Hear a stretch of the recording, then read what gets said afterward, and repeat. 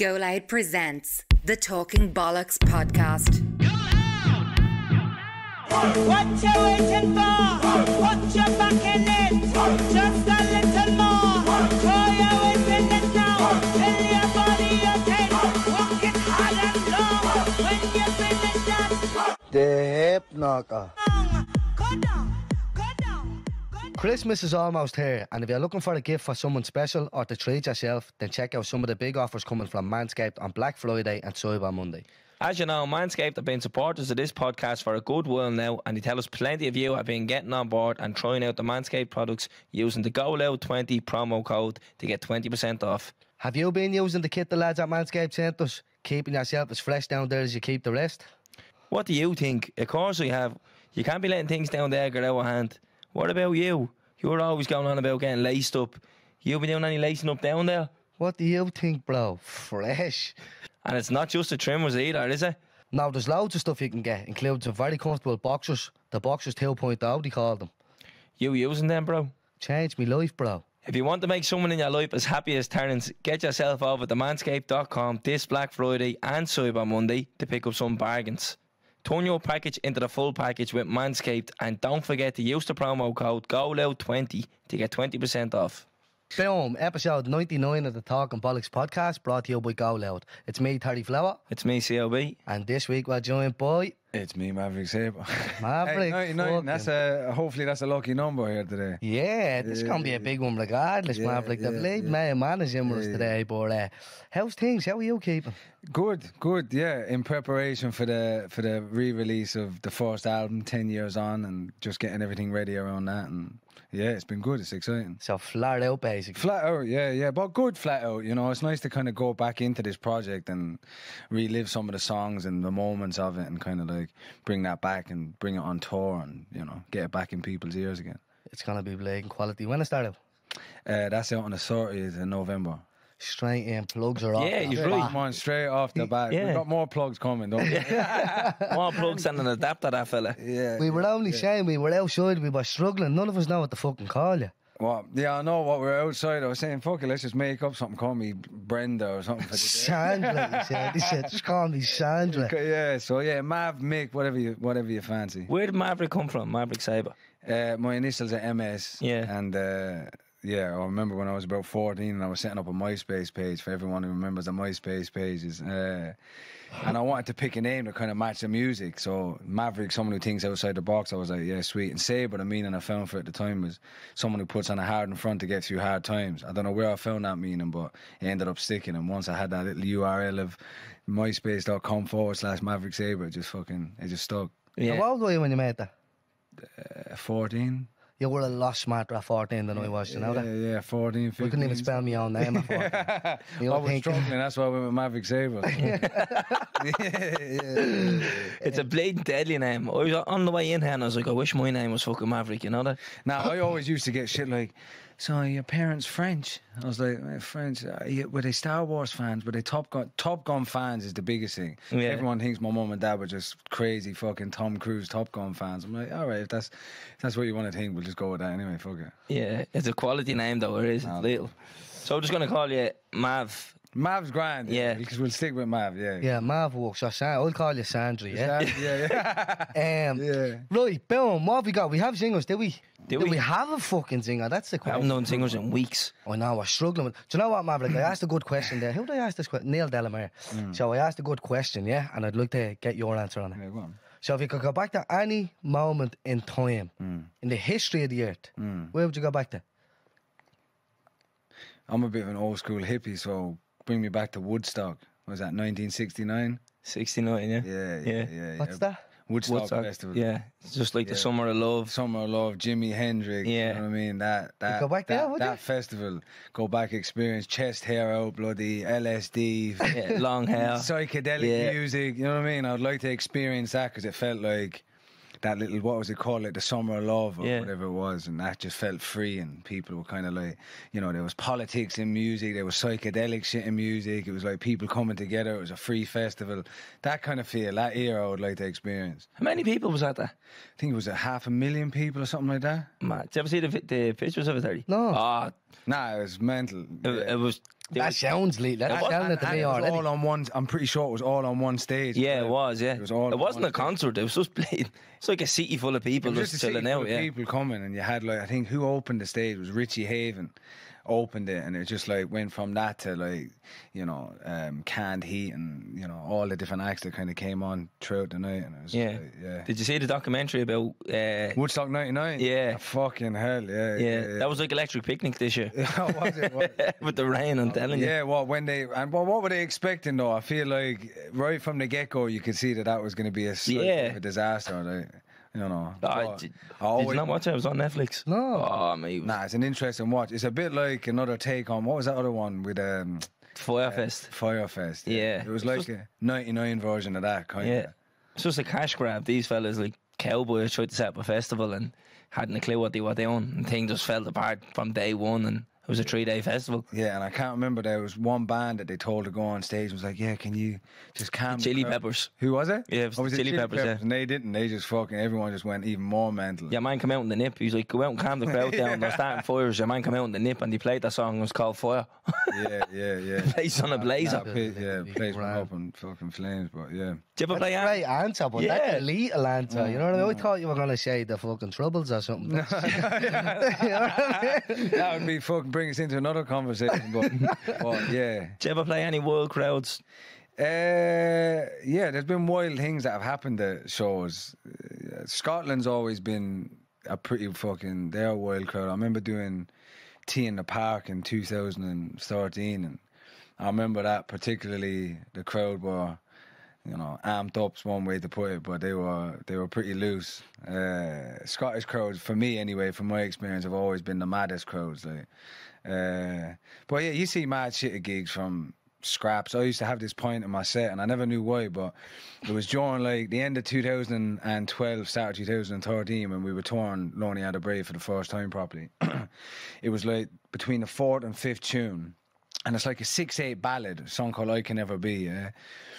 Like a love song, right? Between that and a song called Cold Game, which is still kind of chilled out, but every time there was that little gap in the set, there'd be a scrap. There'd be hands down, whether we in Swansea or London or shit like that. So I never liked scraps at my gigs. It's like, one, it distracts from the fucking show, and then two, it's like that's not the environment I want my music to give off. It's like, nah, lads, if you're gonna scrap, just leave it outside. This is supposed to be a little space where we're all singing together here. And I had to break up a couple of fights, and my tour manager hated it, but every now and then, if someone was ultra leery, getting someone kicked out of a venue full of a couple of thousand people is difficult. You've got to have security come through the crowd. They're being leery. Next minute, the show stopped for 10 minutes. So I'd normally bring people on stage, tell them to calm down, and sit them to the corner. So Come into the ball corner. So sometimes you'd have, like, one of my shows, you'd have a fella sitting in the corner after 3 songs, like he's on the fucking naughty step, like just swaying his head in the corner. My tour manager would be looking just to make sure that he's not. But yeah, so they were normally the wildest shit that happened at my gig. So if you want the VIP experience at your gig, just start swinging haymakers. Just start swinging aimlessly. You might get dragged on stage. You get put on a naughty step. You might not be able to dance that much, but you can fucking you get sideline views. Fucking hell. Yeah, but our gigs are nuts as well. Our gigs. Mate, we do gigs as well, Maverick, yeah. No, Sound a bit more rock and roll. I want you to come to one of yours and get a slaps and get put on the naughty. No, Someone to throw a few slaps back, I wouldn't do that. our crowds are fucking nuts as well. But surprisingly, there's never a fight. But they're up on fucking tables down Hilver. There's all sorts going on as well. But how does it feel from the transition from this to live shows? Because I know how it feels like as a musician from when you make shit and you've got people in the room like this and you play it and there's 10 people in the room and it's exciting, and then next minute you bring it out and people know the song and there's the energy. What does it feel like for you going? Well, that's what do you know what I've said this to Calvin a few times. It's a little bit different, I'd imagine, than like comedians and singers and stuff like that, because they're going out and they're doing what they know. It's almost like a set. Yeah, like they've their song. The singers have their song. You've rehearsed it. You've crafted it. There's a certain bit of looseness, but it is pretty. It's going this way, and you perfected the craft. You know what to go. Like you're going on. You're gonna like, oh, can we try this one again? I didn't get that right, and then you're gonna go and play that like 3 hours later. Whereas I'm going out and like, right, Terence, tell that story about the time you had tonsillitis. Yeah, or that's what walking out and then like it's like like a lot of the Wednesday gig was about how mad the Sunday gig was.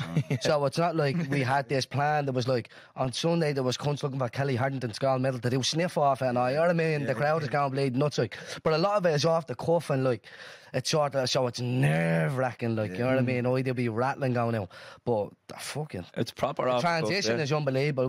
We sort of say like, especially because we only did our first live show in March. Yeah. So in March it was almost like we were just fucking launched into it. Yeah. It was like we announced we were doing a live show and we were like, oh, this is great, we're all in good form, and we're like, oh, we should talk about this or that, blah blah blah, and then before you know you're behind the curtain and you've 30 seconds and you're walking on stage and you're like, what the fuck do we do? Yeah. Do you know what I mean? And it's sink or swim. You know that type But of that's way. it. But then I think there's something to be learned off that because Yeah. there's only certain things that come out of us. Because in essence, you're performing as well, right? Yeah. And you're vibing off the crowd's energy to a certain degree. You're reading the crowd. Like if a subject doesn't go down well or doesn't get any response, I can imagine you're ready. You've got stuff in the background. So that's what we do. We always just have like one or two stories sitting there, and it's like if we come to a standstill, just turn to that. Yeah, Do you know what I mean? yeah. But they just never seem to even go to a standstill. Yeah. You know, like the crowd doesn't care. I was saying this already, Maverick. I was talking about this before these two shows. At this live show in August, I was halfway through telling the story, and I just went blank, and I didn't know what I was saying. Like, and I thought in front of 1,200 people, and I was just like, "Oh, bollocks! I don't know what I was saying there." Yeah, and they're all laughing and celebrating. Because and all. they've come there for you, so that's Yeah. part of it. And it's Yeah. just like, I think sometimes part of these live shows, and it's the same for you, same as musicians, is like people come to see you. Yeah. Right? So as much as the show might have a sheen to it and it's prepared, they also want to see moments like that because that's the unique shit. Because they can watch stuff on YouTube over and over again. Yeah. But they only get that unique experience once. So like 100%. sometimes I've even found that if I'm doing a show, and I try and say this to like any younger artists, because obviously shit's changed now. It's like you put one song out, it blows up. Next minute you're in front of fucking 2,000 people. It's like you don't have that room to go and start in a room full of 10 people, get booed and do shit wrong, and there's a lot of pressure. I think the mistakes element of it is part of it. It's like people come into it and they're like, I've had a unique experience because they fucked up a song and they interacted with me a bit more, or whatever it may be. I feel like, that's the beauty of live shows. Yeah. And then that must make you feel even more comfortable coming back into this space because this space is a breeze then. Yeah. Not fucking 1,200 people. Maverick. looking at you. It's weird when you Exactly, say yeah. that though, because I'm like, there's more pressure on us now because we're just mad. entertaining you, if that makes sense. Because I'm like, we have to be in because he's going to be waiting on us, and we have to do this because he has places to be. Okay. Yeah, if that makes sense. Yeah, Whereas yeah. when you're on stage on the live show, it's like you're on your time. Yeah, You know what I mean? okay, You're going to be on that yeah. stage no matter what. Yeah. Whereas I'm like, shit, we have to get in here. There's someone waiting. There's one person waiting on you. Yeah, Which is, yeah. I know that sounds weird. I think I'm at the butchering that because there's a room full of 1,200 Yeah, there's people. waiting there. 1,200 people. Why do we Yeah. think there's 1,200 cunts waiting there? We better be on stage at 8 o'clock. Yeah. And we better be ready But to with go. your way of thinking, it's like, but there's It's more personal, Yeah. actually, isn't it? Yeah. Maybe that adds a little bit more of intensity or something. Yeah, because the way I look at it is you don't have to be here. Yeah, You know what I mean? Like, it's yeah, not as if we get, here's 500 quid, come on in. Like, yeah, you just yeah, literally yeah. come in off your own I thought accord. I was, I thought I was coming in for I'm out. Fuck. Yeah. He plugs his album, he's going to leave now. I'll take 200 and fuck off. Yeah. Right, Yeah, live shows anyways. yeah, the live shows went well. Yeah. Shout out to everybody for coming. Yeah. Honest to God, they were probably tough. The Wednesday was probably the best. The Sunday was unbelievable. Yeah. Went much better than I expected them to go. So yeah, that's all I have to say. I don't really know what to say. You know what I mean? You know when you're sitting back after, like even our producer rang me today and he was like how are you feeling now? And I'm like, I don't think I can't even put it into words. Like, you know what I mean? Because usually I just come down off them and I'm like, they're done now. When's the next one? But I know what done with live shows till next year sometime now. So I'm just like I'm still on a high. Like I'm still riding the wave. Like And have you got a different buzz off that? Because I know what it's like for us when we come off tour. Yeah. And you've been performing in front of people. There's a buzz when you perform in front of Yeah. that many people, right? And you get them reactions, laughing or whatever the interaction is. Do you find that, like, from coming from this to shows, now after the shows, there's an extra buzz because you're like, oh, fucking hell, I've just taken that vibe off the energy of the crowd Yeah. for however long. So the dump of like the emotion and yeah, we everything. call it like tour blues. Like, Yeah. come home, Yeah. you've just been different cities. Next minute, you're sat in your living room and, you know, you're only screaming at yourself in the mirror. Yeah. Yeah. yeah.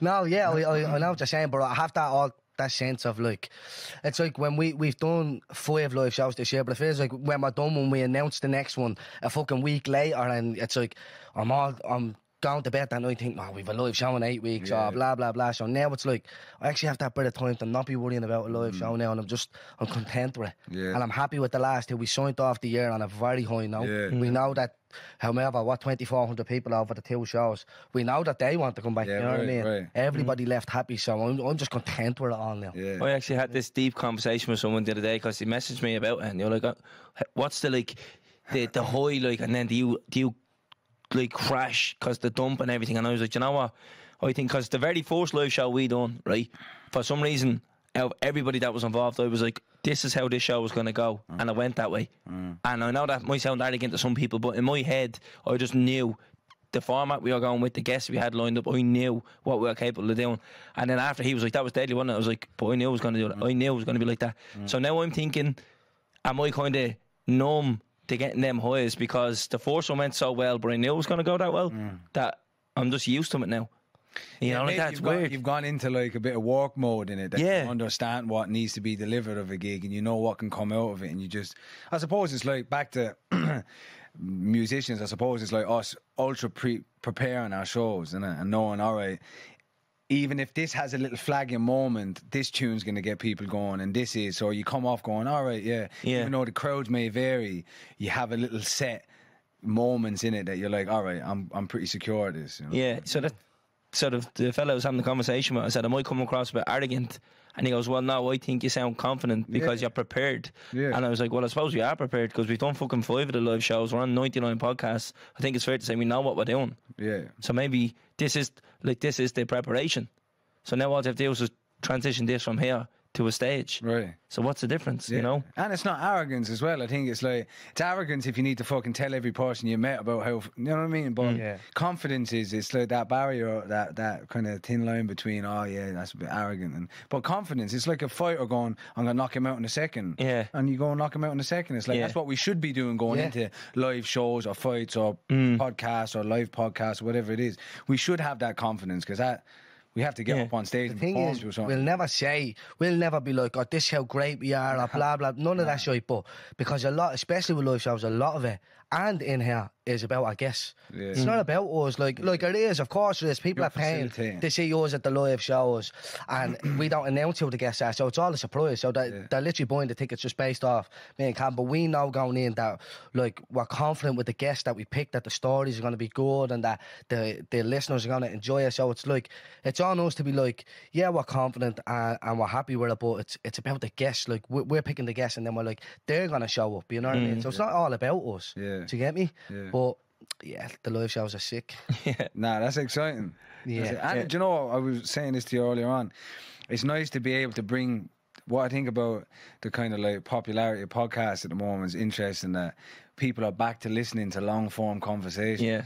It's like, as much as everyone complains about the young generation only listen to songs that are a minute and a half and quick TikTok generation, it's like people still do want to listen to long form conversations and debates, or just, you know, bringing people into your living room and your space of, like, you know, kind of general conversation. I just think that's beautiful for young kids to be getting back into that. Not even just young kids, but just people in general back to listening to full form conversations. You know? Yeah, because it's a wide range of people as well. It's like, it's diverse. Yeah, in terms of even ages and stuff like that. But we have got a lot of young kids listening. The thing is, there's young kids listening and they're just looking at us as just two normal young fellas, do you get me? And we're just sitting down having a conversation. And I think that's why, like, it's doing well for us, you know what I mean? Because the kids are just listening going, oh, we know a fella like them too, and you know what I mean? And it's just normal conversation. It's not all political, it's not all this, not all that. It just goes wherever the conversation goes, and that's it. And people seem to enjoy it. Well, that's once you've got people that can relate to you, I feel like that's the most inspiration things, isn't it? Once they can see themselves in that, then like it opens up everything for everyone. Big time, yeah. Have you got anything else to talk about? I want to touch on what happened on Wednesday night. I told Terence already, so that I was going to talk about this. So Maverick, we done a live show in August, right? Yeah. And in our live shows we wear suits. Shout out to Dipney who sorted us out with the suits, right? Nice fitted suits, yeah. Yeah. So after the show, me and my two mates, we don't drink, so I was driving, and we were going back to a house party, and we got stopped by the police. Now, it was in a nice area, so we got stopped by the police, and I'm driving, and I look on my licence in the back. Long story short, they were like, what's the story with you wearing a suit and all? like, what's going on here? And then I had to explain where I was. I had to do a live show, blah, blah, blah. Do a podcast, this, that, and the other. And I was like, right, wherever. So I'm driving home on Wednesday, myself, the missus, and one of my mates going back to me gaff. Still in the suit. Still in the suit, yeah, just from Wednesday night. And we're talking about how the show went, yeah. Blue lights come on in the mirror. And I was like, what the fuck is going on here? And I was like, we're getting stopped. Police pull up beside me and goes, pull in there. Grand. And he goes, you're going a bit fast. And I goes, no, I wasn't. I was like, I was going too slow. And he says, you were speeding down the North Circular Road. I was nowhere near the North Circular Road. I came from a complete opposite direction. I goes, no, I wasn't even on the North Circular. And he's like, well, you were speeding down this road. Have you got your licence? So I got out and the two of them are standing there and they're like, where are you coming from? I was like, I was in Vicar Street. And they were like, who was on? I was like, I was. So then I had to explain again what the story is. And it really, really bothered me because I'm thinking to myself, like, there's one thing getting stopped for being a young fella driving a Golf. Yeah. And then there's another thing having to explain yourself for wearing a suit. For being a young fella has to wear a suit. So it really bothered me because this is a prime example. And we always talk about police and their negative experiences with them. But I had one positive experience recently and I highlighted that. And I was like, that's the first time in I don't know how long, probably ever, I had a positive experience with the police. And now it's had to get outweighed again by another negative experience. So what that was is a prime example of profiling, discrimination and over policing. I got stopped by the police for fucking nothing. You saying I was speeding on a road I wasn't even driving on. They took me licence, had a look who I was, make me explain myself and what I'm wearing. I should be able to put a suit on in the morning and go get a coffee. And not have to explain yourself. Exactly, and you know. What have your experiences been like growing up with the police? And that's been the overall... This is the overall narrative where we're from is, there's a young fella, don't like the car he's driving, where's he getting the money from, this, that and the other. That's why I think I was pulled over in the first place, because it was an unmarked car, so they had no way of telling what speed I was going. I was going too slow. If they had to put me in and said you were going too slow, I would have agreed. They said you were speeding down the road, I didn't even drive down. And then I had to explain myself why I was wearing a suit. You know what I mean? So, so I know we highlight a lot and people say that we bash the guard on this podcast, but this is why. This is what we're living through. You know what I mean? And I think it's like, these are your experiences as well. And if there's ever a place to discuss these experiences, and exactly what you were saying, young people are looking up to you going, I see myself in them. They probably are having these experiences too. And we need to discuss these things in conversations like this, rather than little snippets where we can't delve into. It's like, these need to be heard, these points of view and your experiences, because, you know, things like that can't go unquestioned. You know, and you know, and these experiences are they're important to be heard, you know, and especially for young people who might feel isolated by these experiences and feel like, you know, everyone feels sometimes when things happen to them that they are going through them themselves, or it's just on them. When you open up these conversations and go, all right, you know, it's not about bashing, you know, the police in you know, totality, but any organisation has to have some criticism that comes up against it. We have to have critical thinking when we go into discussing these organisations, or else people are free to do what the fuck they want. And So I know there's a lot of police that actually listen to this podcast, and some of them come to the live show. Some of them come to the live show. So, like, this is what we actually in that show we actually said we know there's police in the crowd. Like, you know what I mean? And we thought that was funny. It's a bit ironic. We get it. No problem with it. Like, they're perfectly entitled to come. Well, you said a minute ago, because people say we bash the Garda or something. We don't bash the Garda and this. Like you said there, we're talking about experiences that happened to us. That's if you want to call that bashing, okay, that's all well and good, but it's not bashing if it happened. Or just saying what happened. And then if you're saying we're bashing, well then, like, I don't know what to really say about that. Like, I've had an awful lot of negative experiences with the Garda since this podcast started, because of the podcast, and a cop pulling me and saying to me, well, you're always giving a stick on the Blade podcast and whatever. And I'm saying, no, I'm not giving you a stick on the podcast. I'm talking about what's happening. You're another copper now. You know what I mean? And even more so, it feeds into what you're saying. It's not playing into what you're discussing already. Like, it's the whole point. And even then, and that copper was like, I goes, well, you're still listening to the podcast. I don't listen to the podcast. How do you know we bash this then? You know what I mean? But it's stupid little things like that. But in saying that, in the last 2 weeks, I've had two coppers pulling me saying I love the podcast and just walking off. So I was like, look, there's always a balancing, but I never think it's a dangerous place you get into if people say that telling people's true experiences is bashing or anti this and anti that. It's like, well, you need to express ourselves, you know what I mean? If it's off no facts and you're just bullshitting, then all right, it's bashing because you're making shit up. But if it's off true experiences, like, people need to know these experiences, and whether you're a decent cop or not, you need to hear these fucking experiences to change something. You know what I mean? So we've had coppers pulling us and apologising about other coppers. So that's and what like I'm we trying know to do. what's going on, and I apologise on their behalf and something. We're like, you don't fucking apologise. You didn't do anything wrong. Nah, and that must be tough for them because they're obviously potentially working in an institution that Exactly. is constantly they're fighting their own morality in as well. You know what I mean? So that's what I'm trying to do. I'm trying to highlight this to the guys that are listening and be like, look, if your colleagues are carrying on like this, call it out because you know it's wrong. Like I have no criminal conviction, never been involved in crime. I work hard for everything that I have. Car's taxed, insured, I have a full licence. It's my car, everything clean as a whistle. Doesn't stop me getting pulled over and dragged out. Yeah, you know what I mean. It's kind of the same. Like there's a big thing in the last couple of years in England about, especially in London, with the Met Police being called out over racism, sexism, classism, and all that stuff, and just corruption in general.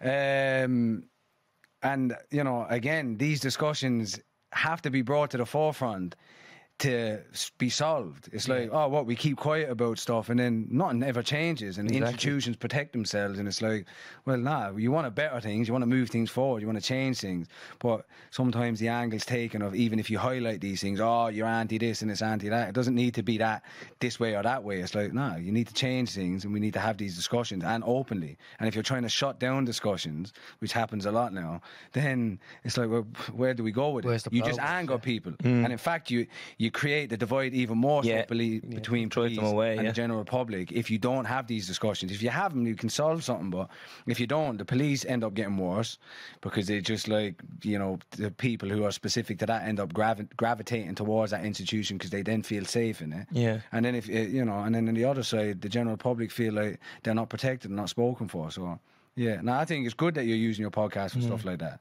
I shouldn't have to. That's all I'm saying. No, you shouldn't have to, but you know what?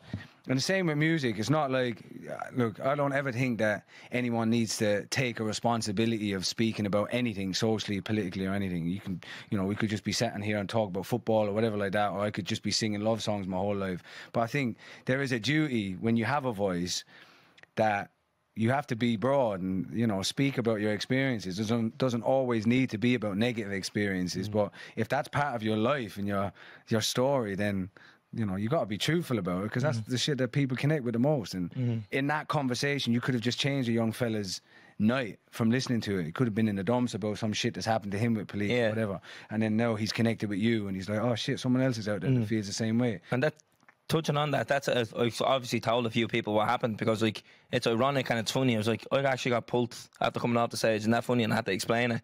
And people were like, you know, you don't have to explain yourself to the police.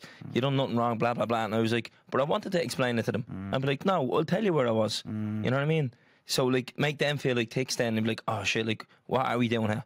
Like, what are we getting out of this? What have you done your whole career for to get up to this point, to be stopping a fella and questioning him about his suit and questioning what he's done, and he's telling you and he's being honest, and you know you've pulled him over for nothing. It's like, what's that reflection? If you're a cop, you know, you're thinking that yourself. It's like, hopefully change comes through that shit, because you know, the divide between that and then the state and the general public is, you know, if we want solutions, discussions need to be had. That's it. And that's it, and it's a gap we're trying to bridge. If you know what I mean. That's, like, good though. That's what we should be using these platforms for. And it doesn't need to be heavy 24/7. No, like you're saying, it doesn't need to be politics, and, you know, because that's not us. We're not heavy 24/7. So, but you need to have an element of it, because that's your true experiences. And even, you know, it's mad the irony of it happening after your show, even more so, where he's in a suit. It's like, fucking hell, sounds like a bloody sketch. You know what I mean? See, the thing is, I put a tweet up about it, and someone called me a liar under the tweet. I was like, all right, why would I lie about it? I didn't respond, but I was like, to myself, I was like, why would I lie about this? Like, why would you, like, what do you think that's cool? Like, if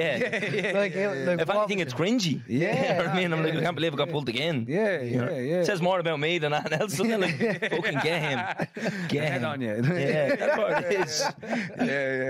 Right, enough talk about the Garda. Maverick, so what we do with every guest, just bring us back to the start, What was life like for you growing up? And before we jump in, Terry, okay, do you know what we haven't done with a guest since probably in the 80s in the episodes? Do you piss in the shower, Maverick? Do I piss in the shower? Fucking hell, lads. Is that That's what an we're talking important about? question. Yeah, have you ever got asked that before in an interview? Nah, but I like it. Do I piss in the shower? Do you know what? Every now and then. Yeah. Every now and then I piss in the shower. No, that's yeah. good. Yeah, no. Depends how I'm feeling, but yeah. It shows us how honest the guest is, because everybody pisses every in the now and shower. then I piss in the shower. Yeah. I don't do it all the time, but sometimes I do. Yeah. Oh, that's all right, Yeah, well, 99 episodes, and we've had 2 people, I think, saying they don't. The lying bastards. But anyways, Yeah, I think that. it's a good, it's a It's a nice little icebreaker. Yeah, isn't it? Like, fill us We in, did it yeah. 20 minutes in, but yeah. Got deep in about the guards. Next minute, do you piss in the shower?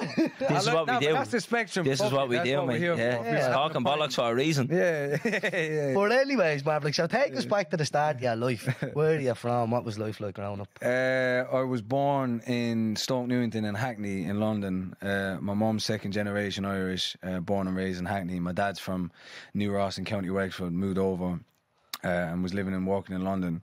Met my mum, had me and my sister. We moved from Hackney in 94. My sister was 5 years older than me, and then we moved to New Ross in County Wexford, where my dad's family was from. I went to school there, was raised there. I started my music career there.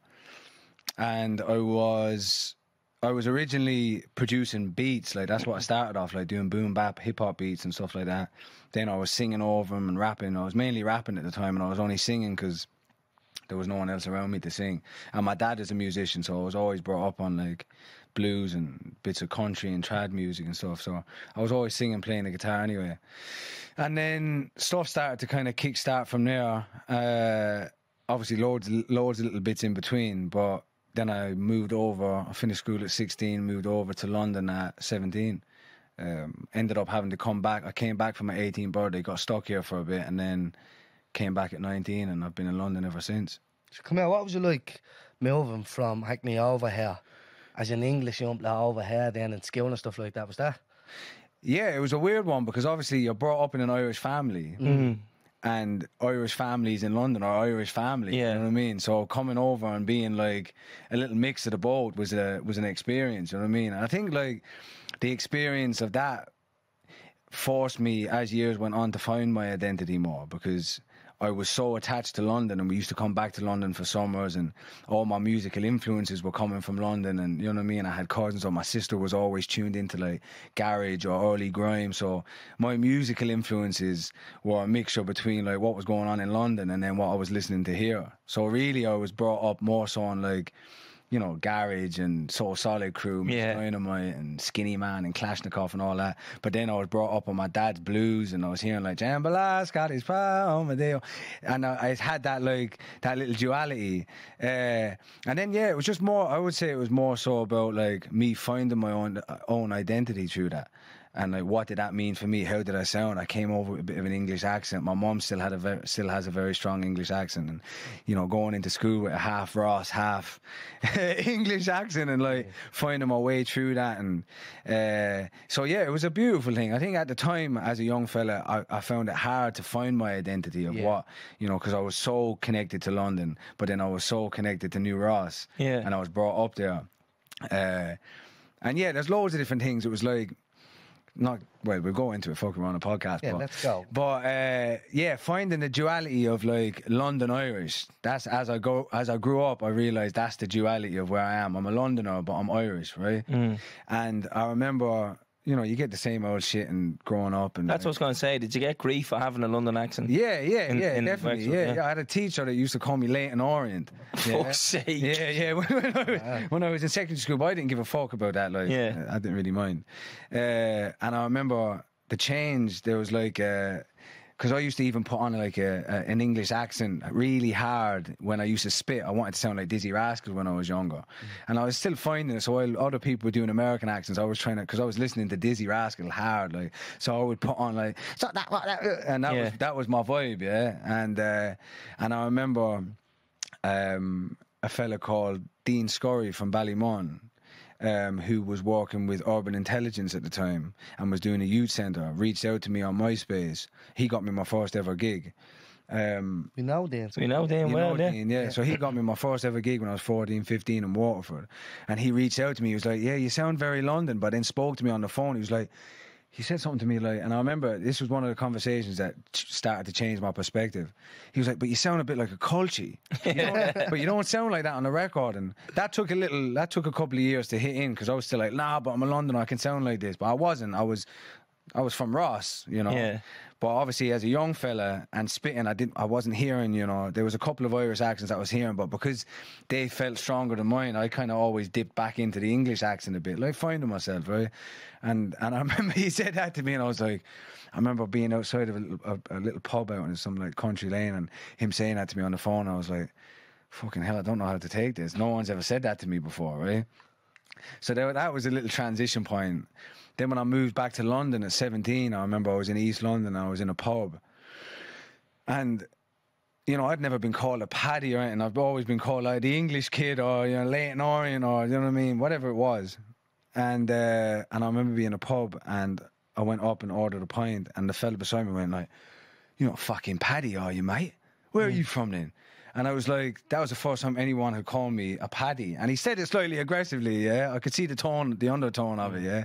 And that was another changing point. I was like, fucking hell, who the fuck am I then? Yeah, so you're feeling outcasted where you should be feeling at home in both places. To a certain degree, yeah. Obviously, there's still love. It wasn't like, you know, some sob story. Some experience. But there was just the experience of the duality of like, I feel like maybe, you know, identity is a big thing for anyone growing up, yeah. Some people have a more concrete experience of their identity, and some people have a little mixed experience, right, of like which world do they sit in, or how do they sit in both.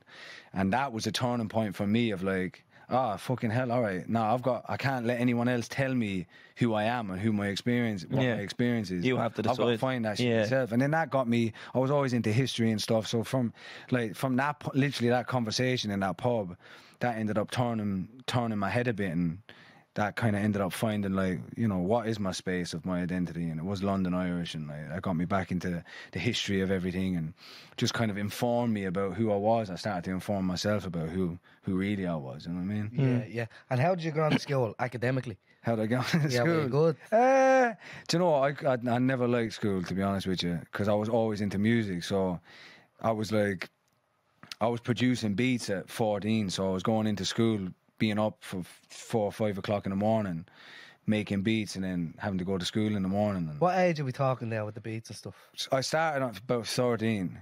Yeah, That's young. 13, 14. I was making it on like Fruity Loops and Magic's Music Maker, little like small programs. So I always had that thing, and then I started gigging. Dean got me my first gig when I was just 15. So I was still in school. So I was gigging while I was in school. So Friday night I'd come off, either my dad would drop me up or I'd get the bus up.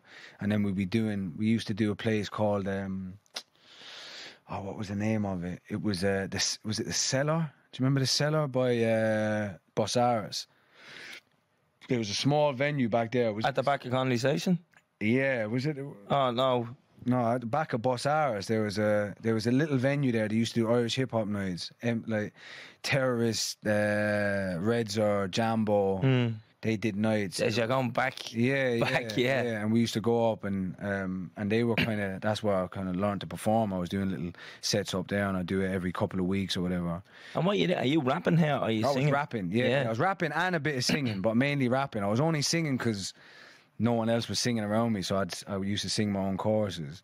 But I was producing the beats and then rapping and coming up, and like I'd have my CD in the car and a little Walkman or whatever, and I'd be learning my shit, and then go up perform and then get either the last bus home or get a lift bag. So I was in school while all that was going on, and then there was a group called Rap Ireland at the time, which was a group of DJs of like Frankie J's, DJ Ahmed, Moke, and they were getting all the main support slots at the time. So any like US or UK rappers that were coming over, they were getting the block support slots as DJs. And what they used to do is they would bring on a couple of people and give like 5 minutes or 10 minutes. And so I was like still in school, 15, 16, and I was getting like, we supported G-Unit, Lloyd Banks, The Game, Plan B, and then I was going back into school the next day. So I never liked school anyway. Yeah. So while I've got that going on one side, I'm coming back into school and it's seeming even more pointless to me. There were certain subjects I like English, obviously, because I'm a writer, so it was like English I enjoyed, and history I always enjoyed. But yeah, apart from that, and they were the ones I did best in. Apart from that, nothing else really stuck with me. So You know, most guests that we have on say that to us when they're starting their careers early, well, as early as you did. Like, we've had footballers on who knew in their heads, I'm going to be a fucking footballer. Yeah. And they're going on trials with United and then having to come back to in go and go back to into school school the next day. And you're like, you're having a laugh. Man, been talking to Alex Ferguson yesterday. And I have to listen to you giving out because of white stockings on instead of black. You get me? It's similar to you. So you really knew what you wanted to do from an early from an early age. Yeah, it was still blurry, obviously, because it was like There's no defined direct path. Yeah, It's not like, all right, I can quit school. Do this now and you'll be start, here. Yeah. You know, tarmac. You know, or there wasn't any like concrete path to how this is going to work out. But I just knew it for myself because I was like, this is the only thing that drives me. So So then that kind of, I never liked school anyway, so they just made everything a bit more pointless. You know what I mean? But you know, I just want to touch back on the whole thing about finding your identity. I remember I seen you on, I think it was Soccer AM years ago. Yeah. Like, we're going back now a good while. And they were asking you where would your allegiances lie, and you were saying, if I could, I'd wear a half and half Ireland and England jersey. And I remember thinking at the time, like, I know a lot of people would frown upon that because you're one or the other, and as you said, your man in the pub was like, you fucking Paddy or whatever, but like, I remember thinking like, that's very brave thing to say on the telly, and it's like, it's actually very mature as well, because you're like, they're both me home, like they both share me heart. Yeah, and I found a bit of the time as well why I probably wouldn't answer that now the same way, but I wouldn't really, but at the time I felt like I was getting pulled by a lot of them questions, and they were looking for an answer that suited them. Yeah. And they were like, oh, this young kid's coming on, this young Irish kid, he's got allegiances to Hackney and stuff, like, let's get him to say he would wear one jersey over the other and then make it something. Yeah, there was a narrative behind it. And that was like, that whole period of time was a bit of like, I never had media training or anything. And I remember doing an interview years and years ago, one of my very first interviews, and when I listened back to it was like my first interview. I'd never been in that kind of process before, and I remember listening back to it, and I rang the guy who interviewed me, and I was like, you fucking prick. It was like, you cut up what I said and made me sound like a fucking idiot. Oh no, but that's how you said it. And I was like, yeah, but you know, you edited in a certain way to fit what you wanted, and that always stuck with me. And then as time used to go on in them early like round of interviews, because some of them interviews I used to turn up, and because I was on the fucking jolly, I was like turning up to them after nights out, no sleeping. I was doing like BBC breakfast, no sleep, partying. I was just on a fucking, so I wasn't really tuned in, and I used to listen back to certain things, and I was like, all right, it's not about taking yourself too seriously, but at certain points I felt like I slacked a bit. Yeah. And I was like, got caught out, and I was like, didn't have pre-prepared answers. And everyone comes in with a narrative, you know. This is a different space because it's not that. It's an open conversation. But we're going to put this up to bits later. Everything you were saying now. And but at the time, I was like, trying to media train myself. So were you just trying to please nearly everyone that was listening with the half Ireland, half England thing instead of having somebody sting you? Yeah, in a way, because I didn't realise even myself then of like, oh, it's London Irish identity that I have. Like, there's beautiful things about England that I love. I've been there for the last 11 years, you know, like, you know, half of my family are English. I've got, you know, nothing against the people of England. I was born there, you know what I mean? So, and there's loads of layers to that and the politics behind it, and you know, the connection between the general population. Yeah. Is a completely different thing. There's a big division there, But obviously to try and explain that on Soccer AM in 10 minutes is a fucking difficulty. You know? They're waiting for you to say the wrong thing or the right thing. Yeah. So for me, it was more about like, as time goes on, about, what's your identity? London Irish, and there's elements of that I connect both with. You know? I have family like that as well who would have grown up in London and in Dublin, you know what I mean? And I'd say they resonate a lot with what you're saying, because I can see a lot of them in you and the way you're going on, you know, like that. And when they're in London, the London accent comes out, and then they're over here, they sound like they're from Ballyfermot. You're like, what the fuck is going on here? You know, like that. And when they're in England, they say they're Irish, and then when they're in Ireland, they say they're English. And I'm like, what's going on? It's just mad. And as you're saying, you hit the nail on the head. You're not identifying with one. You're your own thing. You're London Irish. Yeah, and that's it. And I think, like, even going back into them questions of people saying, like, where do your allegiances lie? It's like, as time went on, I realised, and this is for all of us, of like, I think other people try and dictate what your identity should be, or dictate whatever it is, like who you should call yourself. It's like, mate, if you resonate with a bit of London, a bit of Ireland, or a bit of wherever you were fucking raised, and you find that yourself. It's like, it's easier for people to put in a little box, oh yeah, he's this, and you know, label you. Yeah, and I remember like even coming up to when I got nominated for the Brits Critics' Choice in 2012, getting asked like, so it's the Brits now. You can be an international artist, or what do you want? And I was like, what do you mean? Well, yeah, like, what do you identify as? And I was like, fucking hell, I'm London Irish. And it was hard to box me into something, because then suddenly if I say I'm this, I'm an international artist. So it was all them little things in the background that kind of build up your awareness of the outside influence of people saying, oh, but go on, be that or be that. It's like, well, nah, fuck it, like, I am who I am, you know. What age did you say you moved back over to London at? 17, 18? 17, yeah. What made you want to go back over? Do you know what? It was, I finished school, and I remember I had, like, a couple of months before I did my leaving, so I supported Plan B, and I remember we were down. It was in the back of, I think it was Whelan's. We were down one of the, like, outside his dressing room, and there was a load of us freestyling in the hallway, and he came out, and I think he might have started freestyling with us or whatever. We were having a little, like, you know, little rap off or whatever it was, and he said to me, he just came up to me, he was like, yeah, I've got this MySpace competition, you know, I think you should enter it. And I was like, oh yeah, but what's it for? And it was like, oh, you win a day in a studio with him, and he comes in and you write a song with him and shit. I was like, oh, that sounds wicked. And the competition was 2 instrumentals from his album. You record your own 1.5-minute version or whatever it was, you upload it, and then his team judge who's the best, and then you win a day in the studio in East London with him, yeah? And I remember DJ Moke at the time was nudging me like, have you fucking got it done yet? I'm for a fucking procrastinator at the best of times. So I remember him nudging me the night before. And anyway, I did it, sent it in, and I ended up winning.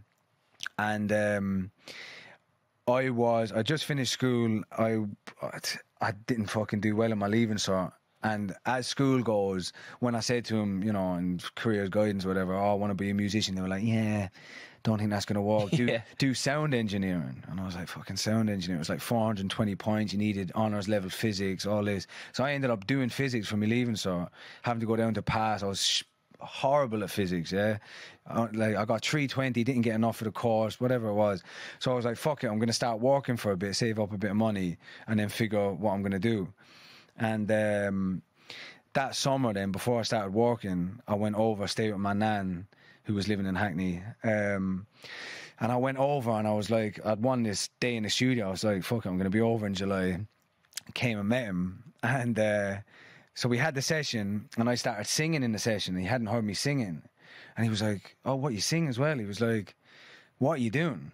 After the session at the end of it, and I remember this vividly, he was like, yo, what are you doing? Like, what's your plans? And I was like, oh, you know, I think I might do like one of them, I don't know what they're called here. It's like, was it like a B-Tech course or something like... like FOSS, is it? Yeah, no, it's like a course to get into another course. Cause PLC? Something like that, yeah. And I was going to do like computer tech. I didn't even fucking have a clue what the course was, but I was going to try and do something to get into sound engineering, because that was the only thing, you know, college-wise that there was a route for. And I was like, but to be honest, I'm not inspired by it at all. And I kind of want to come back here. And he was like... even though it sounds mad cliched, he was like, why have you got a backup plan? And I was like, I don't know. And he really put it on me. He was like, nah, but why have you got a backup plan? Because he was like, you know what that's going to end up turning into? He was like, that's going to end up turning into you only playing the guitar at the weekends when you're finished from work. And I was like, fucking hell. He was like, do you want that? Or do you want to just go for it and go, at least I went for it? So plan B, ask him why you have a plan B. Basically. Plan B saying stick to the plan A. Right. Yeah. And that conversation, because he's a straight talker, it was like, I came home that night to my nan and I was like, fucking hell yeah, fuck this. What am I doing? Why have I got a backup at all? Like, so anyway, I went home. I was like, right, I'm going to work for a couple of months, save up some money. My aunt had a spare room going in West London. And I saved up enough money. As soon as I had enough money, a couple of months later, I just packed my bags one day and just booked a boat and came over. And that was the changing point. And plan B was like, he was like, look, if you do make the move, I've got a room for you. I've got a studio for you. You can be around my friends. We'll introduce you to London properly. And he stuck to his word. And I stayed with my aunt for a bit. I lived with him for a bit. He was recording Strickland Banks at the time. and he was working on Ill Manners, the movie. And he just basically brought me into his group of friends and, you know, his family and, you know, kind of like introduced me to London. So, yeah, moved back at 17 and that was my experience. He gave me studio late at night when he'd finished it. So I used to go into the studio around 10, 11 at night and work till 4 or 5 in the morning. Free studio space in West London. Sometimes I would sleep on, you know, his couch or a spare room or whatever. And then loads of his close friends ended up becoming my close friends. One of them ended up being a guy whose mum was from Wexford, and he'd been brought back and forth, the opposite of what I had, but we'd never met. We had mutual friends but never met. He ended up being brought up in East London, musician, played guitar for him. We're like best friends now. We make music together, and for the last, you know, 10 years, and it just ended up blossoming into something beautiful. And then that's kind of where everything kickstarted. You obviously saw real talent in you though, Maverick, and for him to give you that opportunity, although like for a long time it would have been a struggle for you, like you would have been staying in your nan's house or whatever, like they still gave you a real opportunity there. So we've seen something in you, no matter how long ago it was, and it's so early in your career. You know what I mean? So he didn't have to do that. No. And sometimes you just need that helping hand off somebody, just to kickstart you, and then you can run on it and proper go for it, you know what I mean? Yeah, and sometimes you just need that. It's like, as much as we have self-belief in ourselves, and that should be the grounding of what we need to, you know, we shouldn't necessarily need any outside validation, but at that point, and at that point of any of our fucking lives, even if it's not creative or whatever it is, for someone to go, lad, I see the direction here, here's a little helping hand. You didn't need to do anything. You benefited nothing off it. It was just for the love. Yeah. You know, and then he brought me on my first ever tour, and, you know, I remember being on tour with him, and Strickland Banks just came out with She Said and all them big tunes, and it went #1 when we were on tour, and all the venues upgraded. And it was just like, I was still a kid, and we were all kind of still young anyway, you know. And he changed my life with that, you know. And then he just gave me a mindset to go, I have to carry on this tradition. And I've always tried to maintain that for the rest of my career, of like giving a helping hand or a bit of advice or just like, you know, an ear to listen to for younger artists, because I'm like, that changed me completely, you know what I mean? Yeah, it goes a long way. Sometimes you don't even understand how much that do for somebody, a younger artist coming up, even just a conversation or a bit of advice, because that advice he gave you obviously went a long way, you know, the type of, have you ever done that other than music?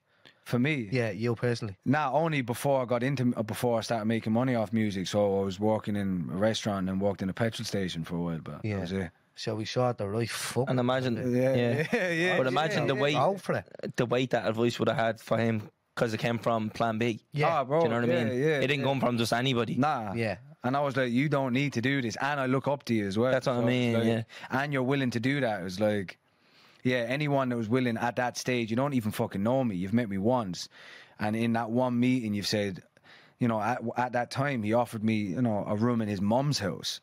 Oh, you've just met me one day and you've heard me spitting half a verse in Dublin. You don't fucking know. I could be anyone. I could be mental. I could burn down the gap. You know what I mean?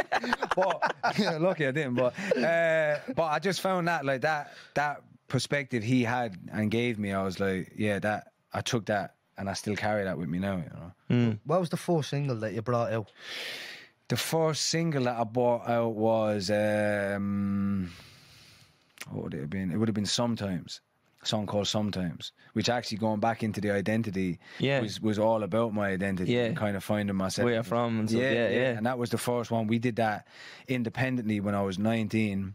I had my first manager at the time, and we released that. Yeah, we released that independently to just like a distribution company, and then that was what kickstarted everything. Because if you remember, like Channel U back in the day on Sky, that we pushed that to Sky, and it was that texting shit. So and then that just started kind of like building up heat, and then I was on the road with Plan B at the time, and then that was kind of like all working and building up at the same time.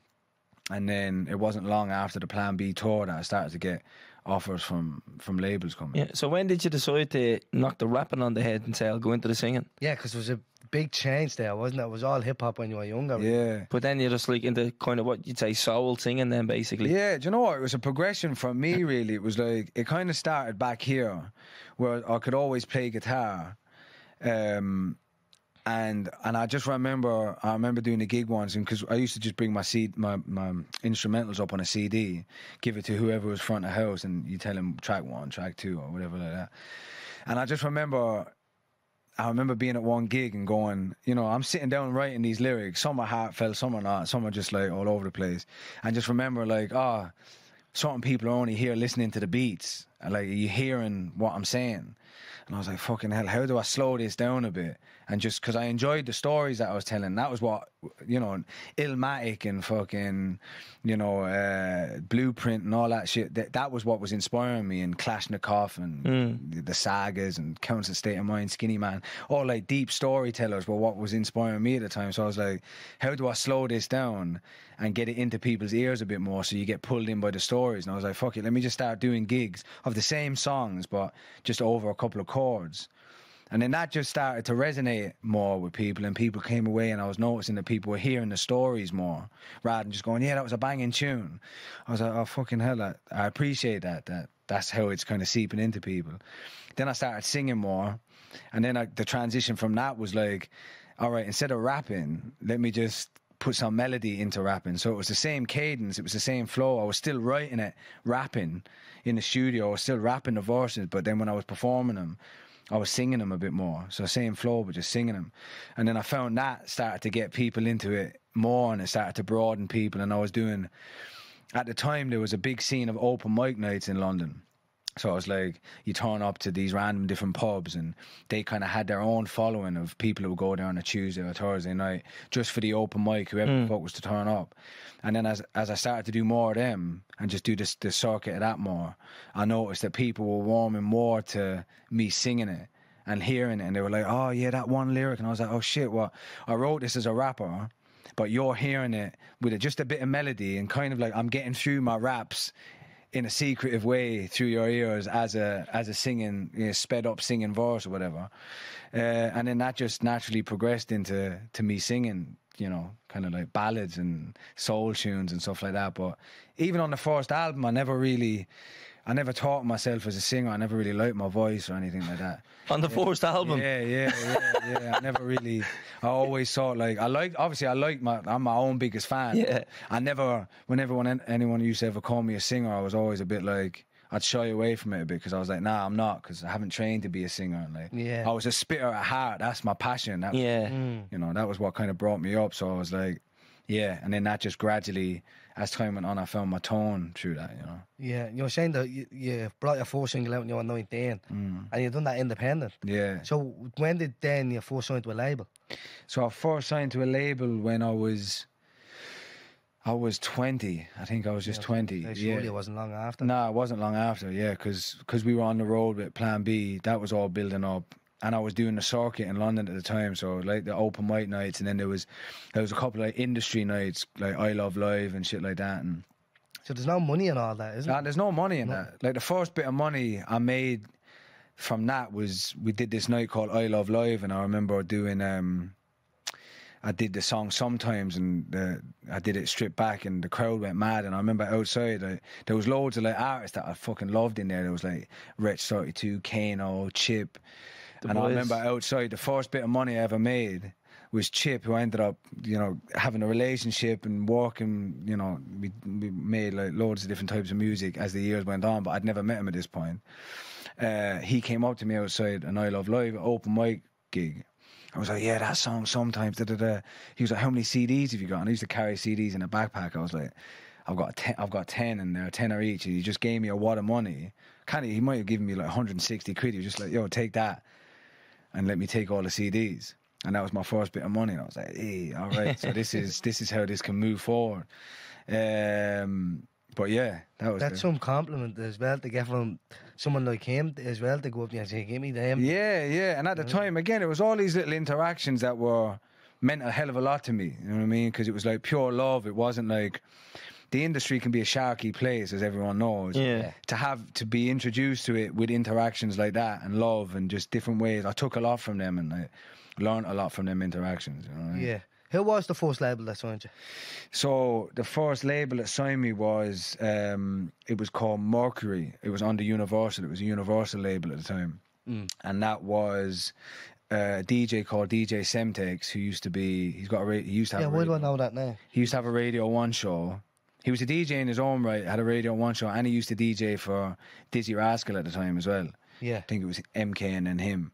It was a guy called Him who signed me, and then a guy called Jamie Nelson who done like Lily Allen and a couple other big acts. And yeah, we'd had some times out, and that was kind of doing the rounds. And we might have had I put out a little EP independent that ended up having a couple of tunes that went on the first record. And they came down to a couple of gigs.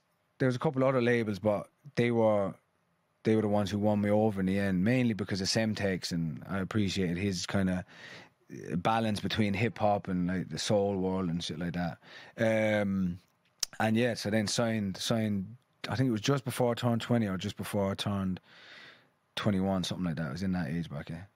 And then Lonely and the Brave comes not long after that. Yeah, and then so it wasn't long after that. We put out a song called Look What I've Done, which was another single. We put out a mixtape, Traveling Man mixtape.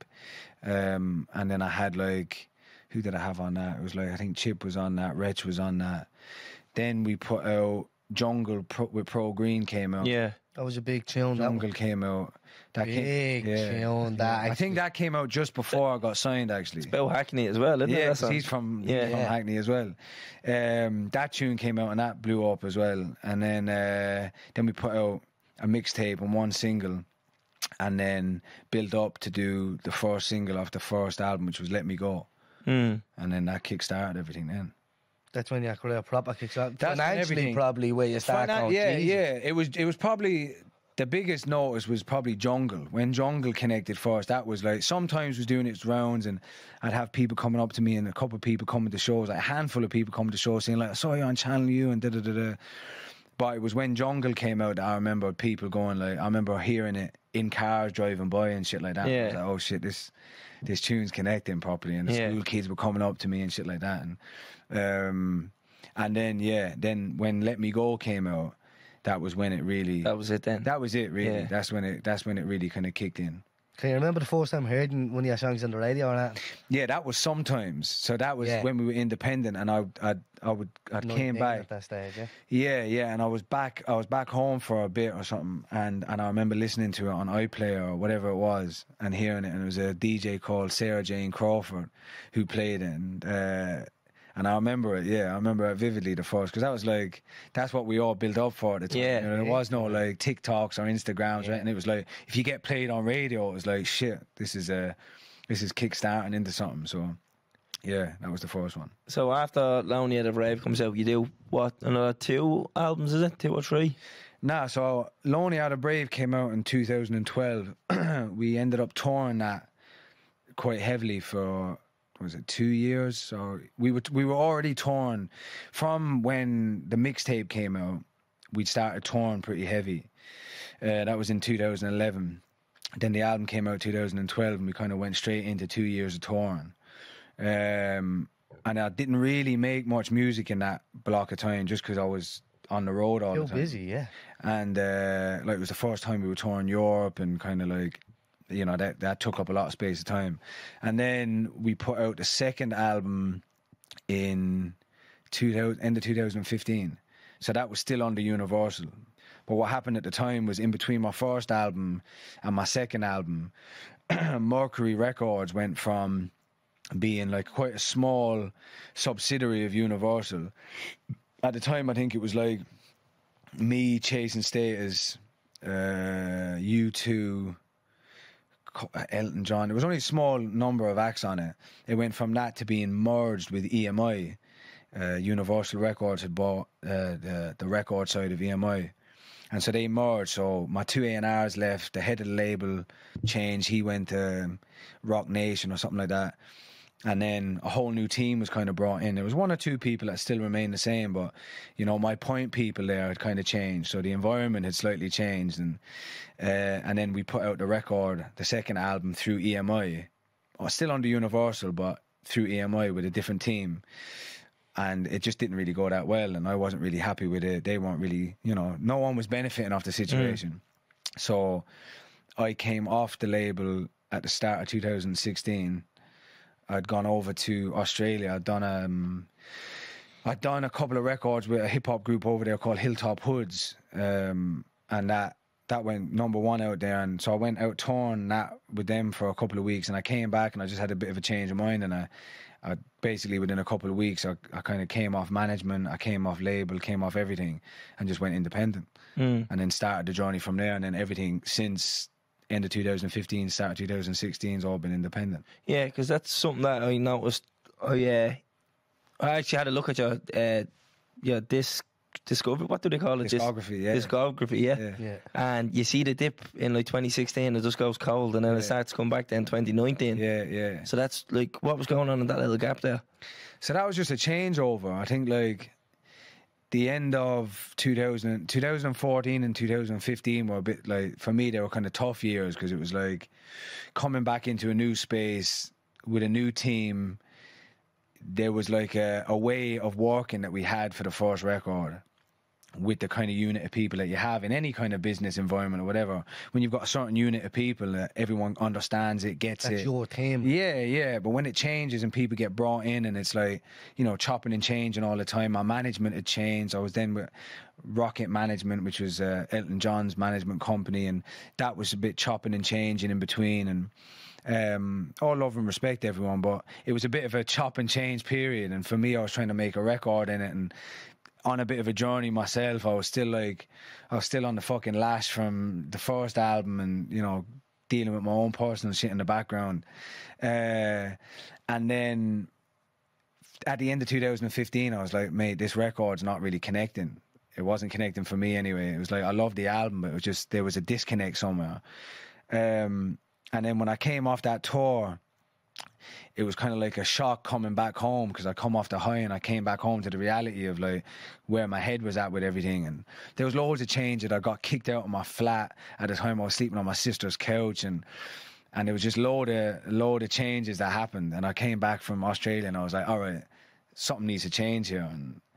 And in a weird way, a guy who gave me one of my first ever gigs in London ended up becoming my lawyer.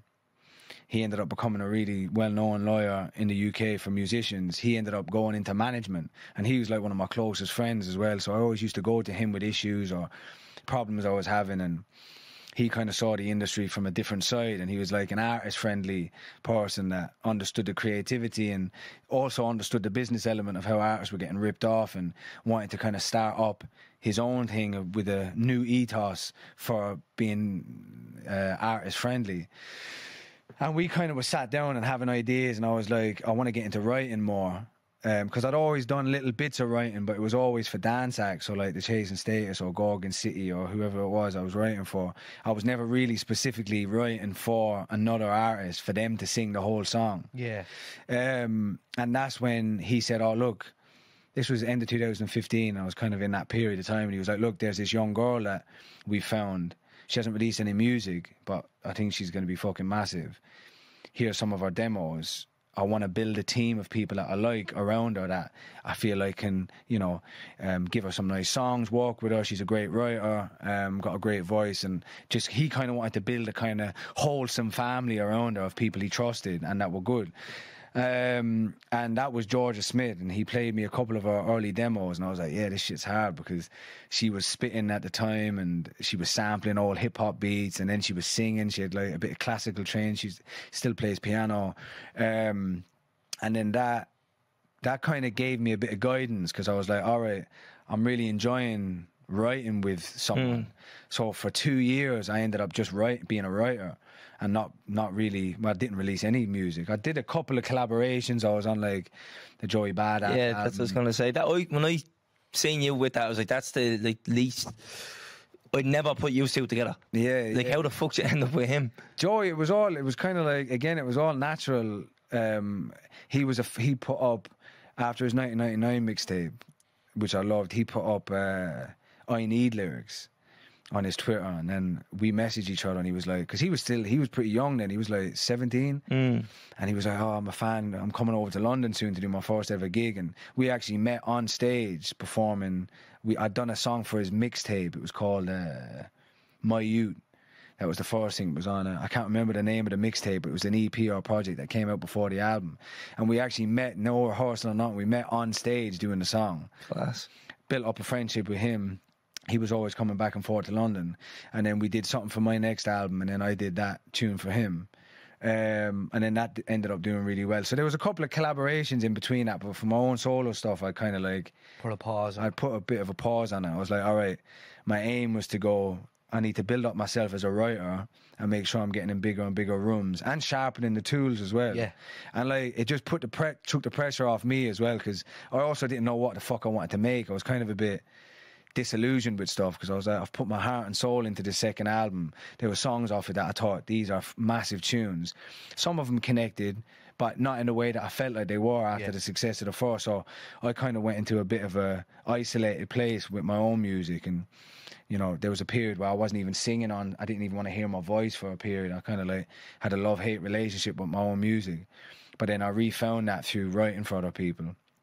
And then in that process, I was in like pop sessions in the day. Just kind of, at the time, I was throwing myself into everything, every extreme, like credible shit to extreme pop shit, and just like going, fuck it, let me just try my arm at anything here. And then in the evenings, I was making just wonky psychedelic shit and just like as far left as I could make it. And then that ended up forming into me refinding. I felt like I was 17 again making beats, and I was like, oh shit, something sparked back here. And then that all ended up being stuff that influenced the third album, and then that's when shit kick-started again for me. Yeah, back up and running again. Yeah, so what year did you go independent? 2015, 2016? Ended 2015, start 2016. And then that was just because there was a big shake-up in the team, so you were like... Yeah, I just didn't feel like it was the place for me anymore, and I just was afraid of being shelved and like sat there in this contract. I was 5 albums, it was a 5-album contract. I'd only released 2, and I just... You hear all the horror stories about artists that sit on labels for years, can't release music, can't do anything. I'm like, nah, I've still got drive in me. I'm not ready to like just give this up and go, all right, I've had my run. It's like, nah, fuck that. I haven't been doing this long to just give up here now. So I just felt like it wasn't the place for me anymore, and I felt like I would have died a lonely death if I would have stayed on it. And it just was like, you know, my last meeting in Universal was with someone I'd never met before. So it's like, all right, I'm having my end of contract meeting or whatever with someone that I've never even met before. Strange, yeah. Head of A&R. It's like, that says exactly what, you know, the reason why this isn't working out for either of us. And no shame to anyone. It's all business. It is what it is. But for me, I had to make that decision of like, I needed a bit of a change up, you know. Do you ever think about doing a collab or like a house project with a DJ or something like that? Because a few of your tunes, the way our vocals are, they've been remixed, and the remixes just work perfect. Yeah. Do you ever think about doing that? Because I heard Jake Bug before was saying that his music, he done a thing with Camel Fat. Yeah, I remember, and it blew up, Yeah, and it blew up, but he said his back catalogue blew up more then because it reintroduced people back to his music that either some people missed it when it came out or may have been too young. Yeah. But like, it works perfectly. And you know what it is? It's like, we always used to do this thing where every single we'd put out like 4 or 5 remixes. So we'd do like a drum and bass, a house remix, a fucking grime garage remix or whatever, because they live at different points of the day. Not everyone's going to listen to a soul tune at fucking 4 o'clock in the morning when they've come back from a party. They might listen to that tune with a bit of a fucking beat underneath it.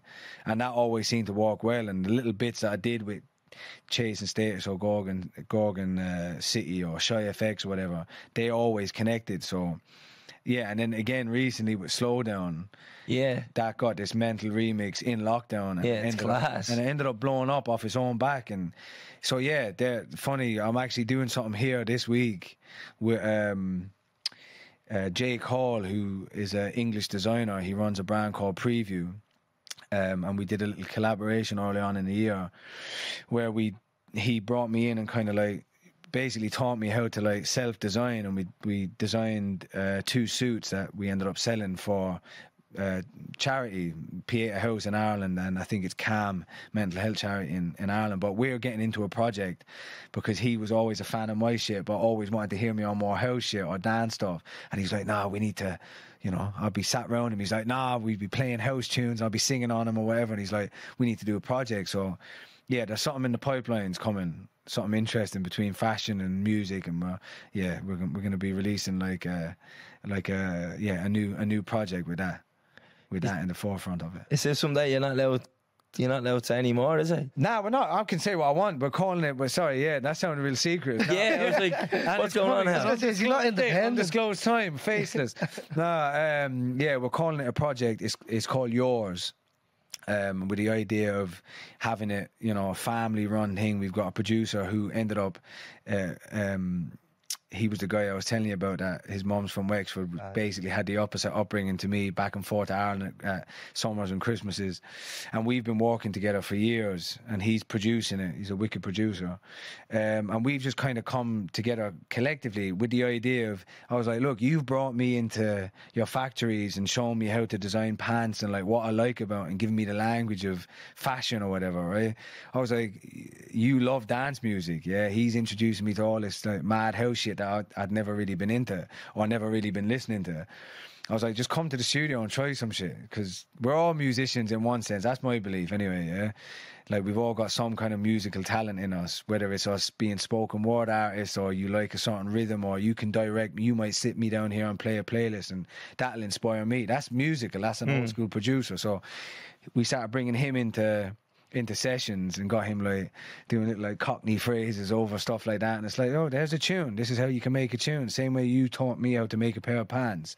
It's like, it's as easy as that. It's the language of music, innit? So that's what we're building. We're trying to build a little, bring back that kind of like Moloko era of like, you know, dance, funk, house, all mixed together, and just feel good stuff, you know. And you were telling us you have a hard drive full of rap songs unreleased. Yeah, I've got a whole, I've got not just rap songs, I've got a folk album, got a couple of dance records, got like, loads, but rap songs, I've got untold amounts of them that I've never put out. And what's the plan for them? A little trick for them, no? Yeah. I do have a little trick. Trying to set you up here, Maverick. Come on, will you? I do have a little trick for them. So with one of the T-shirts that we're releasing for the tour, for the 10-year anniversary, we're going to do a little thing that with every purchase of the T-shirt, you get a little code and you get a free download to just a free project. It's random, it's fucking sketches, but I just wanted people. It's sketches, but I wanted people to bring into the world of like, nah, do you know what?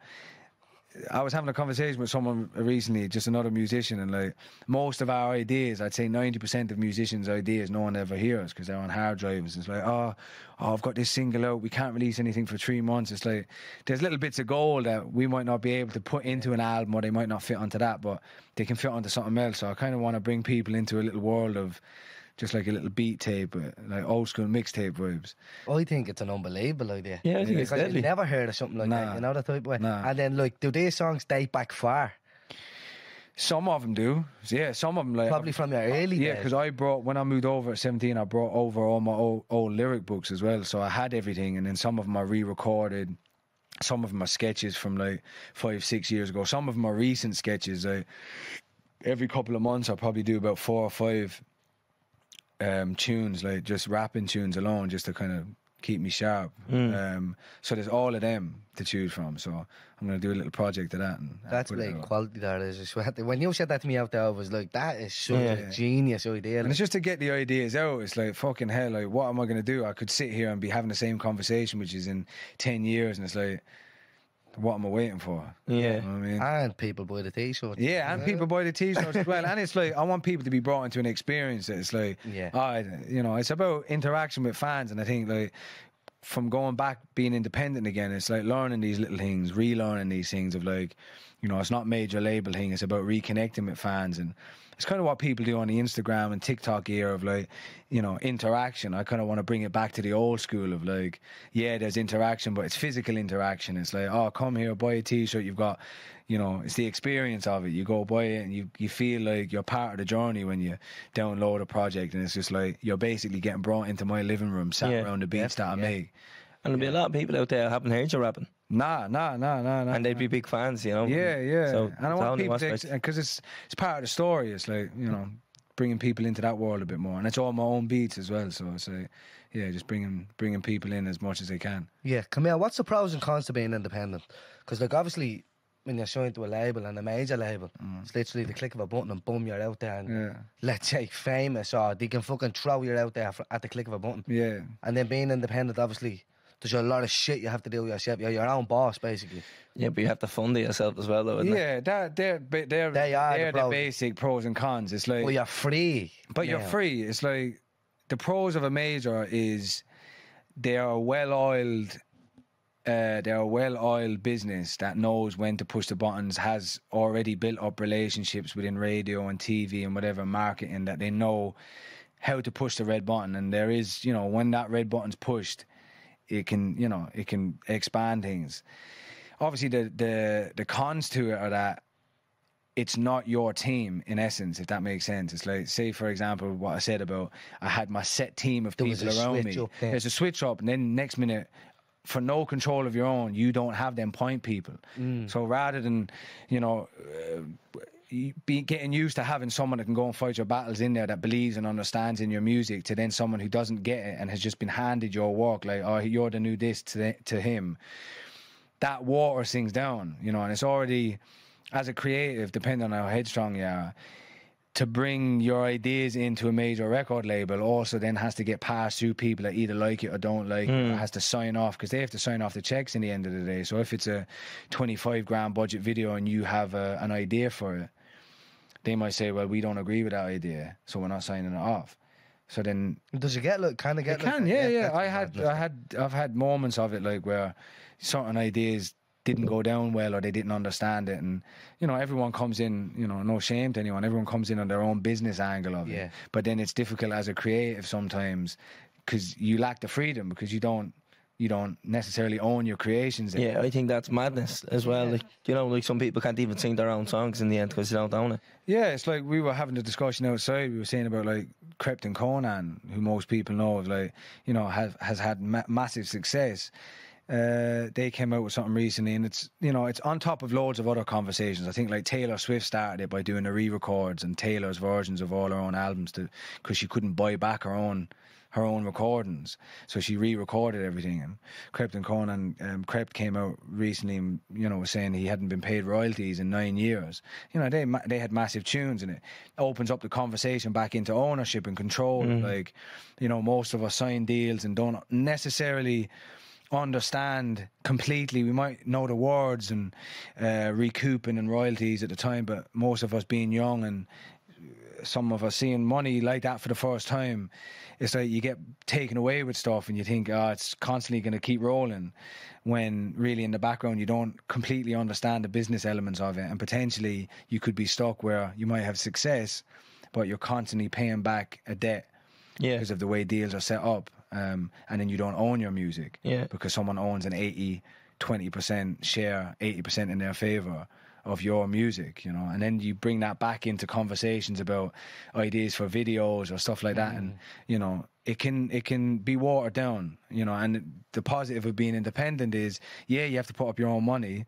You know, you can work with distribution companies and get little loans that are fair loans and stuff like that, and work it like a proper business, if you need that, or if you've got enough money to put up front, then, you know. But either way, it's your own complete control, because you sign off everything. So the only con to that is that, and it's not really a con, it's I suppose it's just a learning curve, is you become a business. So you have to learn the balance of the hat of being a businessman and then the hat of being a creative. So it's just balancing that, because you sign off everything, you know? That's what I was going to ask you. Like, what is the advice to a younger artist coming up? Because obviously coming up, like, if a label comes in, a big major label comes in, and they cough up, well, this the check we'll give it to sign with us, but we'll take this now from everything going forward. Let's say 80-20, as you said. It's hard for a young kid, especially, it's a lot of young fucking kids who come up with nothing that get into this, and they're actually legit, real talents. And they've never seen that type of money, and they see the money and they go, oh, I probably won't see that again, bum, sign, and now they're stuck there for 5 albums. Do you know what I mean? So what's you're saying? I would say right now is probably the most interesting time for young artists, because, you know, you have so much exposure. Because you have so much exposure. It's like, what would have been 10, 15 people sat around the boardroom, all their jobs are in your phone now. It's like, I remember one of the last meetings I had at Universal, going in and speaking to them about marketing and stuff, and they were like, oh, it was in beforehand, and they were on their phones all the time. We think you should be interacting on your phones. And I'm like, all right, fair enough, I understand that, but then that means that I'm doing a job that I'm paying a percentage for. That doesn't make sense. I could be doing this myself. So for young artists now, where that's even blown up 10 times, it's like, balance it, right? It's like, if you're if you can go the independent route, and you can, like, if you can grab an audience using Instagram, Twitter, TikTok, or whatever it is, and you've got a constant fan base that's growing, you can make that into a business in its own sense, and you can constantly keep evolving that, and you're the controller of your own narrative, and you're directly in contact with your fans, and you know exactly what they want. You know exactly what content they feed back on. You know exactly what kind of tunes they connect with, because you're in direct contact with them. And then you build that up, and you build up 1,000 fans, 2,000 fans. They're there for life because now they're part of your network that you've built up, right? For me, I think you've got to balance that up with, it's a lot longer, the journey. Depending, everything's fast now, that can be quicker. But you've got, like, you know, the Central Seas, the Stormzy before he signed, Georgia Smiths. These are all, you know, show what can be done as being an independent artist and gradually building stuff up. The majors aren't a complete write-off. You know, there's some great people that work in major record labels, and there's some great success stories out of it. But I think knowing that you've got the power of this now, which we didn't have 10, 15 years ago, the stories or the roots for being independent 10, 15 years ago, for me anyway, didn't really exist. Non-existent, It wasn't like, oh, you can build up your own fan, but you could do it a bit, but it wasn't like, there wasn't enough knowledge for me back then, or for most artists, to go, all right, that's an actual, that's a feasible place to go into. So the artist is more power now. More power. So it's like, really, we shouldn't be signing 80-20 deals. If you come in 50-50 and, you know, there's not as big of a check up front, if someone's offering you £1 million, think about what money they're calculating they can make off you in the back. Yeah, definitely. So if you're worth that, then you've got bargaining, more bargaining tools to come into these conversations, and it shouldn't be as imbalanced. And we should also know that if the independent route's here and you put up this money to get this bag, then know what you're getting into in majors. Know that if you're spending 25 grand on a video, you have to pay that back. Nothing's free. You know, you could put up a quarter of that of your own money, and you make back money quicker if you do it independent. You know, but that's not to say that deals can't be struck with majors, but it's just, I think young artists have a lot more bargaining tools right now. Yeah, should go definitely. into. No, I definitely hear what you're saying, but there's, look, where a lot of them major youngsters, they don't really give a fuck about you on a personal level. So No, there's a lot of sharks there, you know what I mean? It's a business. Do you know that type of way? So that's why. Yeah, and it's a business, and it's like, I think a lot of young artists get fucked over because we come in a bit wet behind the ears, where because we're creatives, most of us weren't necessarily business minded, because that's the way our brains work. We're throwing paint at the wall or just singing tunes in a room all day. We're not really necessarily thinking about the financial background to anything. Yeah. So, yeah, I think if you're going to go into them situations, know your business and know your power that you're bringing into this, and know your options as well. It's like, you know, people will shark you in this, and they will see that because they see how naive young artists can be. Yeah. So. It's that Macklemore song, Jimmy Iovine. Did you ever hear that? Yeah. Nah. About signing the label. He gets up with a record label. It's a little tune, yeah. Oh, bollocks. He gets up with a record label anyways, and he says, well, I thought this was what I wanted. I'd rather be a starving artist than succeed at getting fucked. Turns it down. Says independent. Yeah, and it's like loads of people have been screaming this for years. Prince was a big advocate for owning your own masters, and I remember there was a story, I think it was like Nas or something, said, oh yeah, Prince wants to work with you. There was some discussion, and Prince was like, I won't work with you unless you own your own masters. He was like, because he was trying to pull people into the discussion of ownership, and it should be like, if it's business, you know, which it comes down to sometimes in conversations about any of these subjects. It's like, all right, well, if it's business on a major side, then it should be business on our side. So we should come into that. If that's the excuse of artists getting lost in the system or whatever, or like, oh, it's all up front, it's just business, then that should be our approach as well. It's like, nah, these should be partnership deals rather than someone, you know, having to recoup back for, say you get given $100 grand or 100 grand spent on a record. If it's 80-20 for every £100 that the song or the album makes, they take their £80 in their pocket, and then that 100 grand is recouped back off your £20. So you're in a forever debt. So potentially they've made their money back however many times over, and you're constantly in that debt for that 20% and only ever able to pay it off through that. So yeah, again, it's business, but for me, what I wanted to spark off in these conversations is the understanding for young artists to hear something like this and go, oh shit, do you know what, I actually might come into this and with a different mindset, yeah. a slight bit wiser. And there is big examples out there. Didn't Chance the Rapper win a bleeding Grammy without being signed? Chance the Rapper, yeah. And then there was that Frank Ocean thing where he released a dud album to get himself out of a deal, and released a proper album the next day. Yeah, and then that's big brain. That. I know we brought him up a couple of weeks ago, and he's in the news for the wrong reasons. But Kanye West is always going on about this. He's always putting up pictures of his contracts and saying, "Look what I'm signed into." Like, yeah, there's a lot more conversations getting brought up recently, and I think it is just like people realizing that, you know, as the world has become more, you know, centered around what the control of yourself, like the phone and the internet has changed the game for like businesses or podcasts or musicians of like. Well, everything is transparent now. It is, yeah. You know, even when you see conversations happening on the telly, and then you go onto Twitter, you get what happened in the background. Yeah, right. You're like, well, this is what happened backstage, and you're like, oh, all right. So you get another layer to the story then. And it's the full spectrum, and if you can get into that and analyze it and use that for marketing or how to connect with people through your music or whatever you're selling to people, then it's like that's quite a lot of gravity to be able to do that and pull your people in that, you know. Yeah. So just going back a little bit, because I know we're a bit into the podcast now. We don't want to keep your hair off, late. Oh no, I can fucking talk all day. That coffee's just like. Do you want any water? No, I'm all right for a minute. Yeah. You were saying obviously you took a couple of years off because you were writing for Georgia Smith. Yeah. Basically for Georgia Smith. Yeah. How good is Georgia Smith? Mate, I remember like, I remember hearing her for the first time. It was like 4:00 in the morning. My friend played me 4 of her tunes. I just come back after a night out, and he was like, "Yeah, what do you think of her?" And like, it sounds cliche, but man, I was blown away straight away because it was like she was making her own beats. She was singing beautifully. She was spitting at the time, and like she was speaking about love, like, and politics and society. And she was only 15, and I was like, "Oh, the approach and the perspective you've got on this is quite mature and fascinating." So I was like, "Yeah," and she's brilliant, man. And it's just been, do you know what? I'll have a little glass of water as well, please. Yeah, no, what I wrote. And it's been the first career apart from my own that I've kind of seen from. So obviously you'd have a really close relationship. Ah, bro, that's my little sister. Yeah. That's my little sister to death, man. Yeah, it's just the first artist and journey that I've been around apart from my own that I've literally seen from no one knowing her. What is it that you're at to? Like you're just writing songs for her? Just writing songs, man. Like, and then we release under the same kind of label name, Fam. Right. Which is something our manager Zubin set up. There's Annie and Michelle under it, and me and Georgia release under that.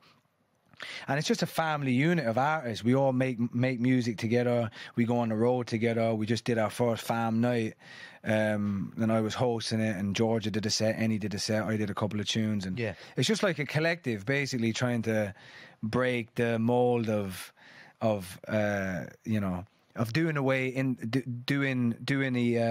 a label setup in the way that is more centered around friendly to artists, and that creative process and the softness around that. And it's like what you were saying, it's more personal what you have there. It's like you actually know each other, you want to work with each other. Yeah, you're in it together, in it for each other. Proper team you have. Yeah, bro, it's like me and George will always make music. It's like, you know, from the first EP that she ever put out, I was on, she ended up bringing me on, you know, touring the States. I hadn't actually properly toured the States before I went on the road with her, and then she's coming back on and did something for my last album, and then that blew up with Slow Down. And it's like we're constantly in rooms creating together. So it's just like, yeah, we've got quite a similar outlook on what we're inspired by and kind of the music that we want to make as well. So, you know, we create a lot and quite easily as well. Class, yeah. I know I'm going to take it right back, but something caught me at the start, but you got into a flow, and I said to myself, I better call him back, because I know we're really pushed for time. Yeah. But you said you were born in England. Yeah. You moved over here. You basically grew up here. Yeah. You went back to England when you were 17. Yeah. And then you said you came back here and you got stuck here. Yeah. What did you mean by stuck here?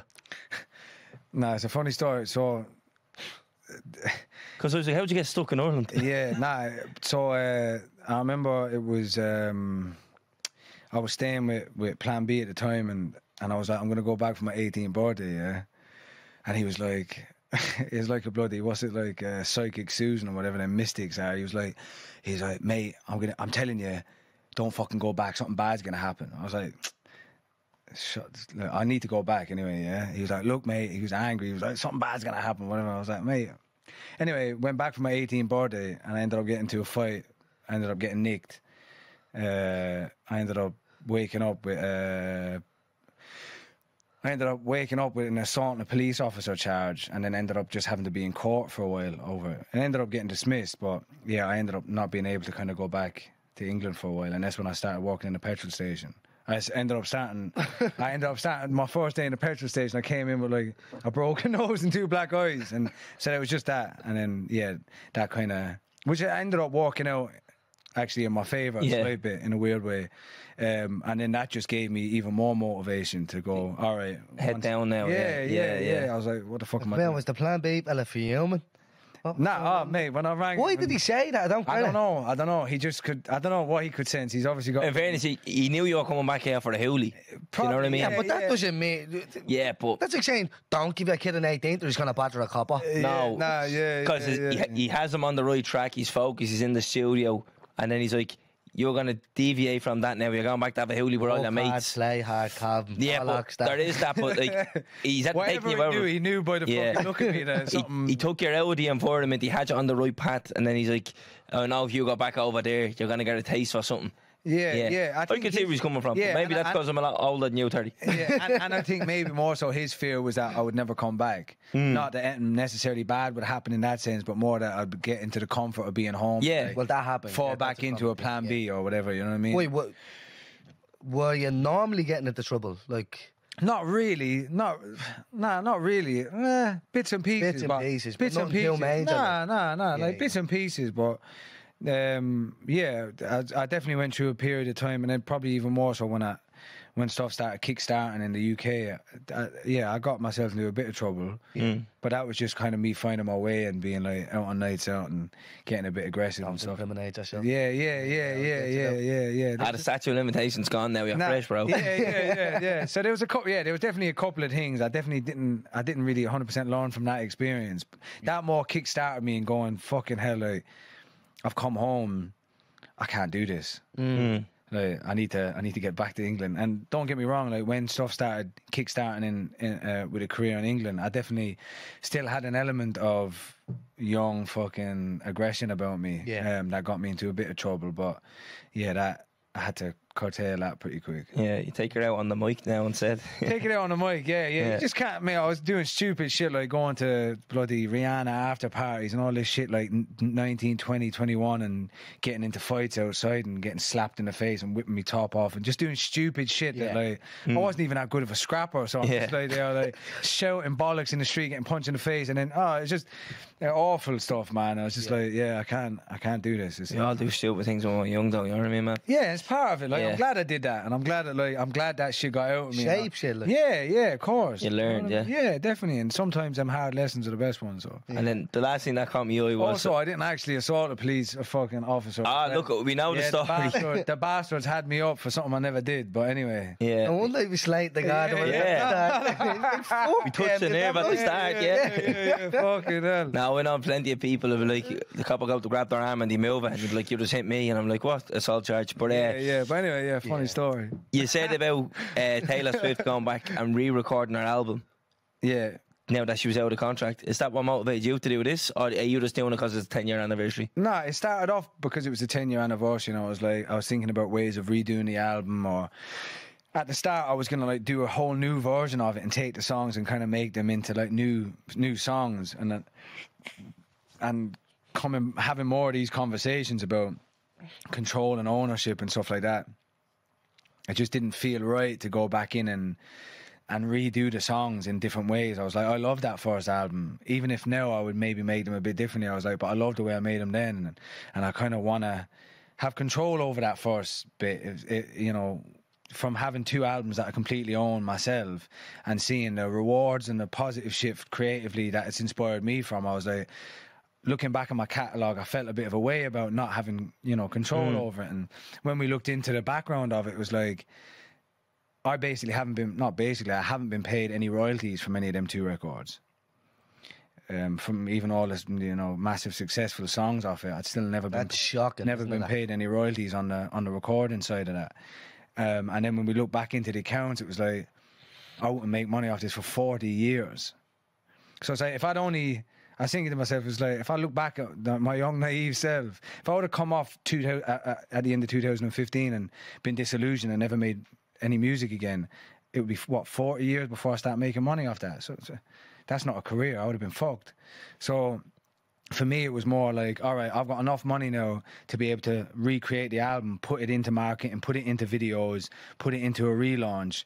So I was like, and it sparks off the conversation. So I was like, basically went back in to try and record. Not everything's exactly the same, but I tried to get the thing sounding as close to the original as I could, just because I love the record, with a couple of changes. And I wanted to kickstart this conversation. For other people, I know there's loads of other artists in my position. It's like, do you know what?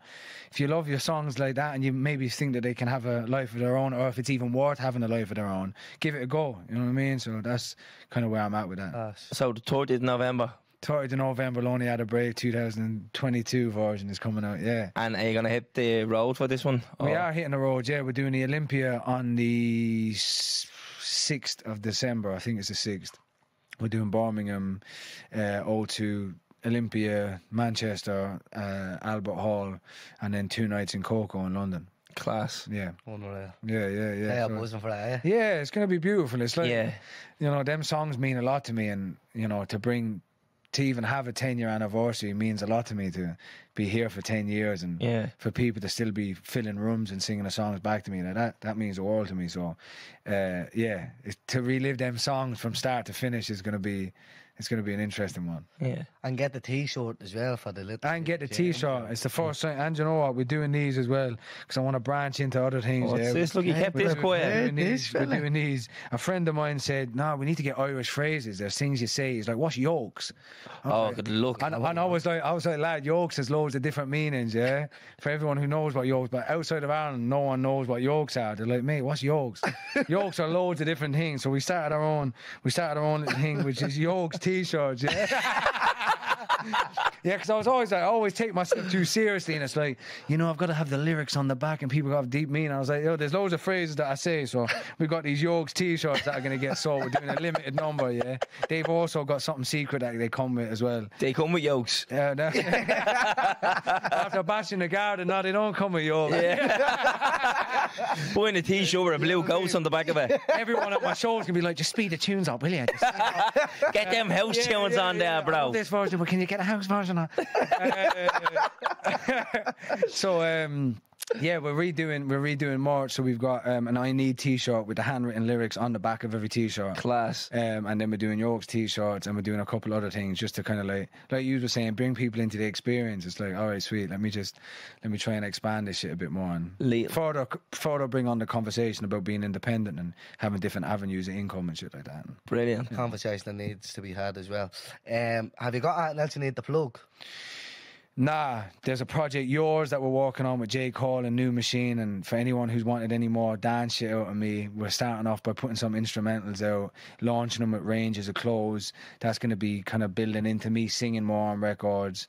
I'm doing loads more dance shit in the future. There's more stuff from Vintage Culture, Shy FX coming out. And then nothing really else to plug apart from Lonely Had a Brave. And just next year we were having this conversation about like the rapping project and shit like that, and next year I kind of want to change up how I release music. So instead of building up and saving music for an album, I kind of want to go, right, here's a project every 2-3 months of like, here's 5 songs, they may be just spitting tunes, here's 5 folk tunes, here's 5 psychedelic tunes. I was like, just get back to like being more interactive with, you know, fans of music. It's a family in the end of the day, and like sometimes musicians can get into their own head and be like, oh, the album's not right, and people are like, oh mate, just give us some fucking music, you know, I don't want to wait 3 years for an album. And it's like, as soon as they listen, it's like, all right, where's the next one? It's like, all right, I need to try something new. So again, furthering on the independent conversation about what's new ways of releasing and keeping connected with people. So yeah, that's it really, plug-in